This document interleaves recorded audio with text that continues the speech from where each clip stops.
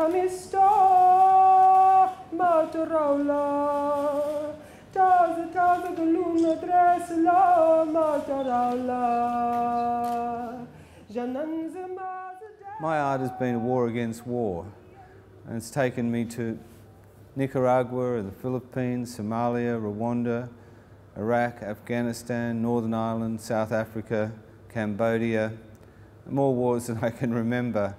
And it's been like a record of what's happened in my lifetime in terms of human conflict. I believe it's the job of an artist to combat the destructive forces in human nature. And the best way to do that is by being actually at the front line and creating in the face of it. So these are monkeys in a jungle, and the ones at the top are victorious. They've got their swords and they're smirking and they're like soldiers that have won a victory. And down below are the dead and wounded from their battle, and there are other monkeys. And it's saying, well, we'll never leave the jungle until we stop doing war. And so I've called it evolution. I just hope that humanity can evolve enough to leave the jungle. I've kept my work consistently on the theme of social justice and humanity and against war. But that's from someone who comes from a sensibility not like a communist artist who's come through this via social realism, but it was just me realising that as a painter, the minimalist artist, the abstract artist, took the medium to its end. And, but it still meant, I still felt that art should be addressing human problems, human concerns, and it should be about what it is to be human. This is The Preacher. I did this work after coming back from Rwanda in 1995. Thousands of people were killed in a place called Kibeho. It was a Catholic church, and people would come there for protection. They thought they'd be protected because it was a sacred place. And slaughter was going on with machetes, and when something like that's happening, people lose their dignity. They bury themselves into the mud and try to hide anything to escape being killed. But I came to one area where it was a little bit smoky, and there was this man, this extraordinary man, reading, I call him the preacher, to a congregation, to the people around him, to his flock.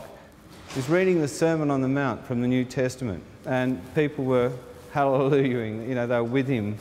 And I came up to him and I said, look, should I stay? Do you think if I'm here, they won't come in and kill you? And he said, no, they'll kill you as well. And he had some young boys and said, can you try and get them out? And I did. I got them and hid them under a UN truck. When I came back, he and the whole congregation had been killed. But what he'd done was give them back their dignity, and just the bravest man I've ever met. Before I can paint something, I have to experience this reality really deeply. I couldn't do this picture of monkeys if I hadn't been living and playing with monkeys for years at the Yellow House and observing them. I'm only now feel I've observed them enough to do this picture. I couldn't just go to a zoo and take some photographs and come home, and I wouldn't feel like I owned them. Like these monkeys, I know their feel, their touch. I've cleaned them, I've washed them, I've fed them, and they've become part of me, and that's why I can draw them and bring them to life. It's the same with all my subjects. I need to go to Afghanistan or Iraq or Nicaragua or whatever war that I'm in and work from the reality of the place. Then I feel that I've got an ownership. And usually I've got to be with the subject for a long while before I can begin to make a painting. I don't feel that I'm worthy of it or something. I'm not close enough to it. I haven't made it part of myself. It's got to become part of myself before I can draw it and make a picture out of it. This painting, The Yellow Room, was a result of a drawing I did in Herat back in 1999 in Afghanistan. And I've been getting the stories of landmine victims, and they kept on saying, have you seen the boy? Finally, it was like a mythical character, and I came into this room and it was very dark, and his mother was there, and he was like a skeleton, and she was, putting warm water on his body and trying to soothe his pain. And he had been out with his brother with a donkey, with their harvest on the back of the donkey, and the donkey was blown up, his brother killed, he was thrown through the air and his intestines exploded. So he'd lost all of his internal stomach organs. And this was something like 6 or more weeks after that, and he was still alive. It was impossible that he could be alive. Any doctor will tell you that. But he was staying alive for his mother. She'd lost her husband, his brother, everything. And he was all that she had. And you had the sense of his soul fluttering above his body, a strange kind of yellow light. It wasn't as defined as this, but there's a sense that his soul was moving between his body and wanting to get out the door. And I say that this was a room where the doorway between this world and the next was wide open. There's a huge conceptual element to what I do as well. My most important work, I believe, is originally helping to create the Yellow House in King's Cross in Sydney, but later to create the Yellow House that I'm going back to now in Afghanistan.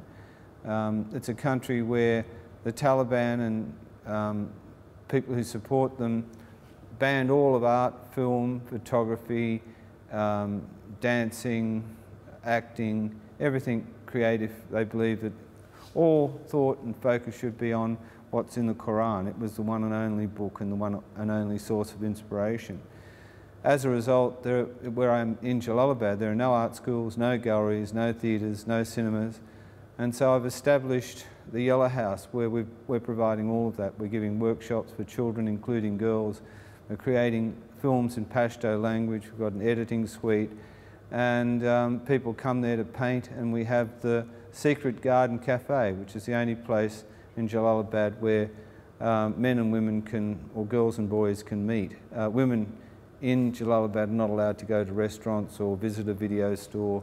They're only allowed to go to the market and buy food, and then they've got to be fully covered in a burqa. This is a big drawing I did in Iraq, and it's of the bull ring, the rap contest ring at Uday's ruined palace, where American soldiers were in occupation. And Elliot Lovett here was the greatest freestyle rapper in the American Army, and he'd demolish anyone who came into battle. They call it battle. And soldiers would admit that they weren't frightened to go to war, but it was terrifying to think that they could come into one of these rap contests and be shown to be an idiot, a fool, someone who can't use words. A lot of the words are derogatory. And at the time, Elliot, who was the rap champion, said, "Oh, George, Iraq is much safer than Miami, where I come from, brown sub." And I saw that as a challenge, and I followed him back to America. And I discovered brown sub, that there's a side of America we don't know about it. And while I was making the film Rampage, his brother was murdered in gang warfare.